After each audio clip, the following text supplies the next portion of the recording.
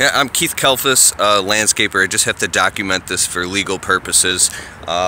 So we maintenance this property here on Carini Drive. You know, pull all the weeds, mulch and everything, and then just trim this tree up from the ground with the pole saw away from the house. I still have to clean these cuts up so they're a little cleaner.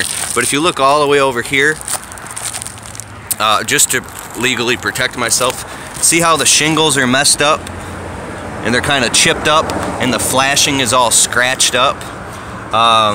The customer was concerned of if we possibly had did that, and so I came up on the roof and inspected myself. We 100% absolutely did not do that, because that's the whole reason we trim trees away from houses all the time. If I'm on the ground and I'm, you know, pruning a tree away from a house, I see that the shingles and the flashing are getting messed up, because even in storms, this is actually a very light case. This isn't even that bad compared to what I see. I see brand new houses, $500,000 houses, only a few years old, and the shingles are all torn up because the tree keeps rubbing and rubbing and rubbing on the house. I've even seen it so bad with a huge Bradford pear tree that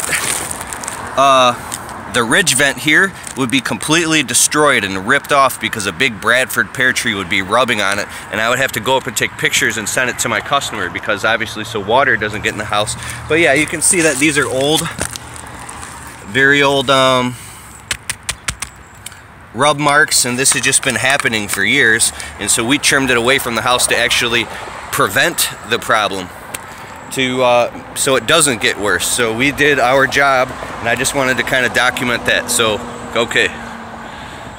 I was nervous though, I was nervous.